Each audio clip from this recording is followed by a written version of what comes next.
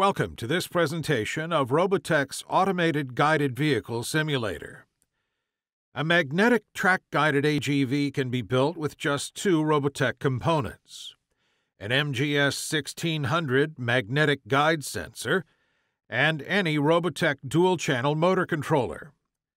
The sensor measures the distance to the center of the track. Using its built-in programming language, the controller takes this data and computes the power to apply to the left and right motor needed for the robot to stay on track. The simulator lets you write the navigation program, then test and fine-tune it in the comfort of your PC.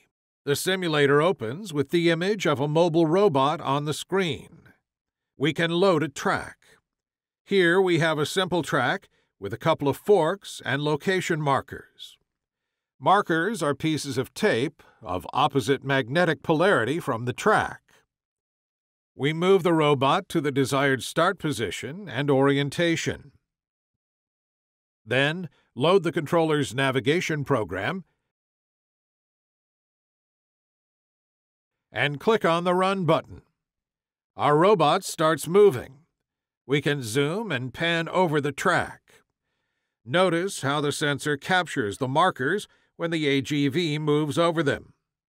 Notice also how the sensor can capture two tracks at forks and merges.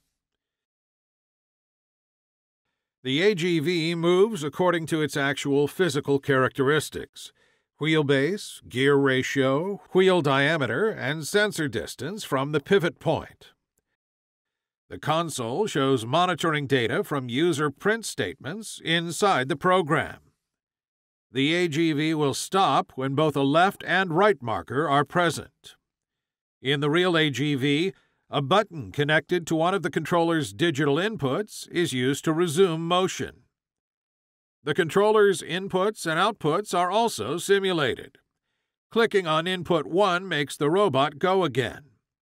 Let's now make a few changes.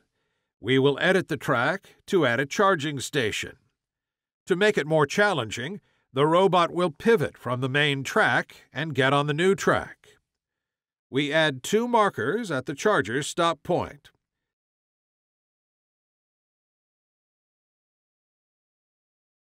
We save our track.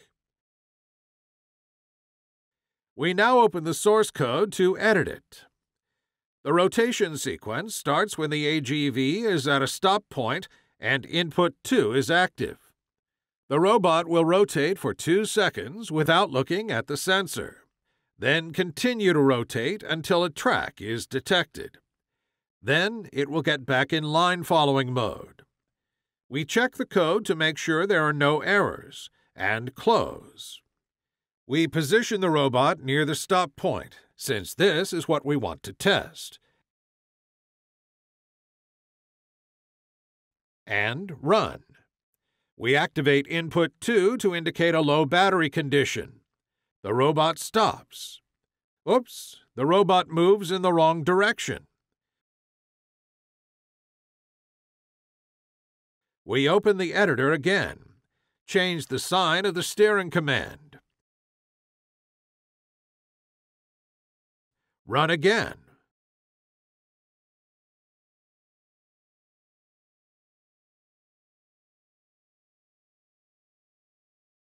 All is good.